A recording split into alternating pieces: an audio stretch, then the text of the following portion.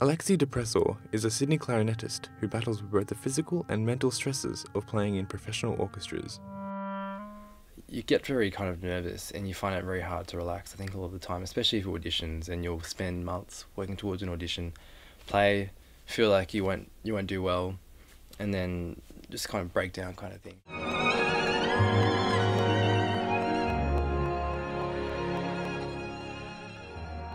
New research conducted by Professors Diana Kenny and Bronwyn Ackerman from the University of Sydney shows that professional orchestral musicians suffer from high levels of pain and performance anxiety. One of the interesting issues is that musicians who have very high music performance anxiety have to express that tension somewhere, and for most musicians it's expressed in the striated muscles. That's the large muscle groups in the arms and legs and torso and so on. And storing that amount of tension related to the anxiety on top of the tension that they need to hold their instruments in strange positions really compounds the whole problem. I have kind of, felt very kind of strained in my arms and had kind of, I guess, quite often I'll get pains in my right arm because you hold the clarinet in this kind of position and it's almost a kilo. So I guess over an extended period of time you start to feel there's a bit of duress on your arm. So I'll get pains kind of shooting through my arm here. General Manager of Sydney Youth Orchestras Bernie Hurd believes the audition process is one cause of the findings.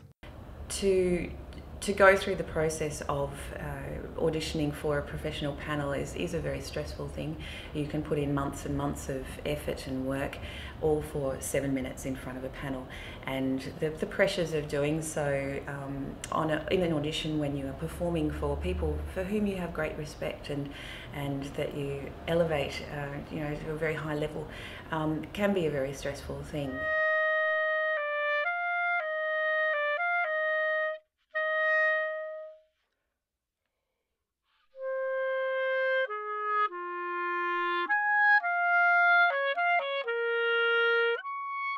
For Alexei, one particular audition kickstarted his experiences with performance anxiety.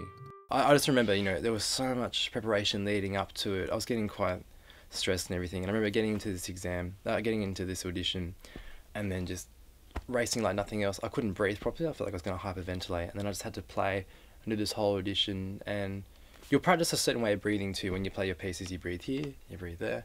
And in this audition, it all went kind of out the window. And I remember just being so distraught. While 84% of the 377 musicians surveyed were found to have suffered from performance-hindering pain, Professor Ackerman found that many of the players' injuries were preventable. There are a lot of ways to approach it better. Sadly, we did one trial where we had a lot of experienced physiotherapists go into the orchestras and provide assessment appointments, if you like, so people could come and ask about injuries. And out of that, they said 96% of injuries were completely preventable, treatable, manageable, which is a bit of a concern given how many injuries there are and how long they last.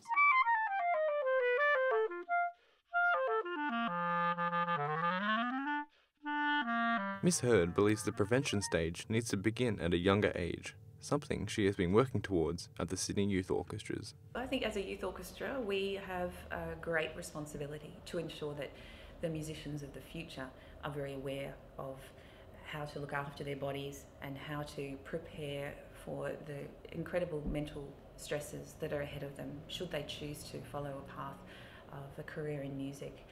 One of the other really important skills is developing that resilience for them, and that is something that can't be understated, I think, for young musicians. I guess just be kind of smart about it. Make sure you always stretch before you play. I think a lot of people I'm kind of guilty of this lately, especially of not kind of stretching before you play, especially if you're going to go for extended periods, hours of playing. But yeah, making sure you stretch, maybe regularly see physios. I think it's very important to make sure you have your breaks, you relax, and try and take all the tension out of your playing. There's a fairly archaic view in music that if it hurts, you either keep going and pretend it's not there, or you stop doing anything for 2 months and hope it goes away, neither of which work. What we're starting to see is people taking much more proactive, educated